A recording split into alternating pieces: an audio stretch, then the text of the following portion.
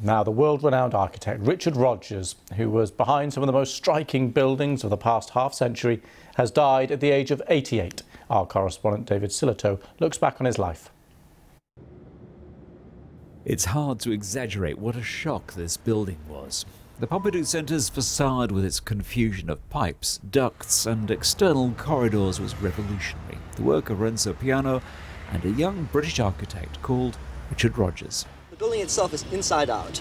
In other words, what you usually see inside, which are those long, dank, dark corridors which you have in big institutional buildings, and it is an institution, theoretically, though I dislike the word, it's an institution. There's long, dark corridors on the outside. They're actually the fun. The inside-out design made the interior airy and open, and equally important was the public space outside. This was 60s egalitarianism, inspired by the piazzas of his hometown, Florence, in Italy.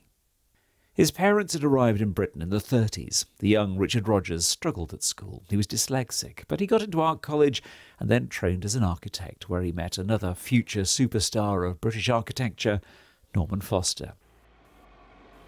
Their high-tech style, though, took a while to win favour. His inside-out Lloyd's building in London was not to everyone's taste. It's what His Royal Highness the Prince of Wales described as a carbuncle on the face of whatever you like to call it. But his moment had come. Madrid Airport, with its huge bamboo roof, won the Sterling Prize.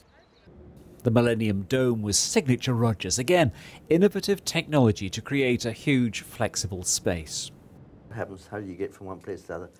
But not all his plans were popular. The proposed transformation of London's South Bank was fought off by residents. But it didn't stop politicians seeking his advice on reshaping cities. There is a very major part of my architecture which is about trying to create a world which is influenced for the better through public space, through private space and so on. The Welsh Senedd, Terminal 5 at Heathrow. He was bold, colourful and has more than left his mark. The Richard Rogers vision was of a city that was open, sociable, welcoming.